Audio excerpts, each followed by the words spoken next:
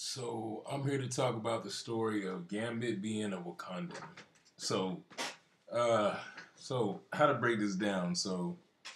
Um, First of all, you gotta understand that Wakanda is not just a name. It's not just a culture. It's not just a group of minority. It's a consciousness.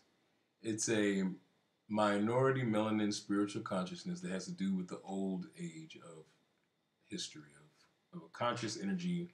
It had to go way back in time to reincarnate itself and to create a tribe of civilizations of people who were then chosen elders who had to understand the deep importance of the crust of human evolution in society.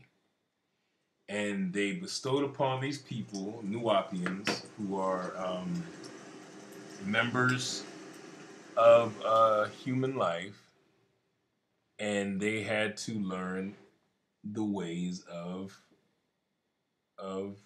the conscious mind. So when we talk about Wakandans, we're really talking about minorities of African tribes who, in our society, who we relate to as third world country people who have no hope. They're not even in discussion in our society. And just like in Wakanda, the MCU described them as a separate group away from everybody. And why? Because they had this vibranium. They had, like Africa, they had beautiful lands and rich soil with money, but they actually were a group ascended away from the human life, like Tony Stark and those people, and they created their own tribe. And this tribe were righteous people, of smarts, of intelligence, and of love and human nature, and they grew their own foods. They had their own community. They had their own laws. They had their own gods, the one true God. Their own tapping into the spirit animals that was the Panther, which was their symbol of hope, of hierarchy of some sorts. And these Nuwapian Wakandans were not of this planet, and they were from a different tribe of alien frequency, ascended from a higher power, and they were brought down to Earth in consciousness through humans, through people. And they lived on for a long time, over and over again, and they lived through what you call Wakandans. And the story I'm talking about today is the Xmen character Gambit. And just to express a little bit about Wakanda, the energy, how it works. Gambit was a lighter melanin uh, mutant, and he was a hybrid mix.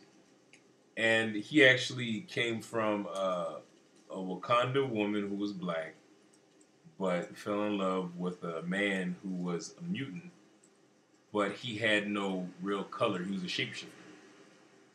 And what happened was, for some odd reason, their mix created an evolution of human consciousness, of human life.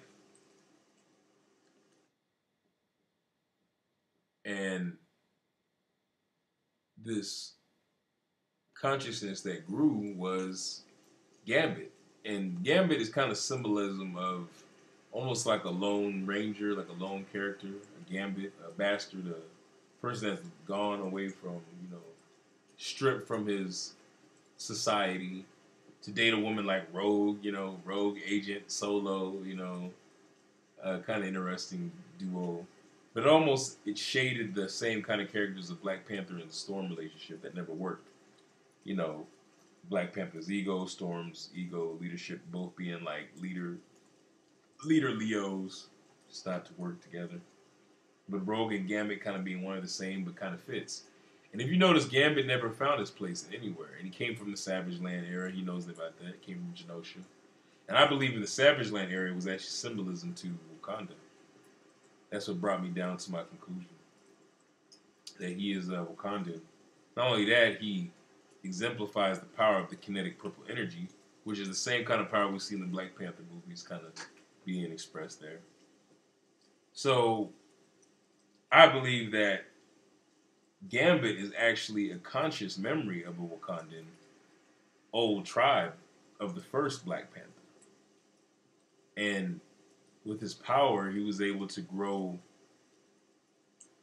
his abilities to be a more stronger, resourceful human mutant.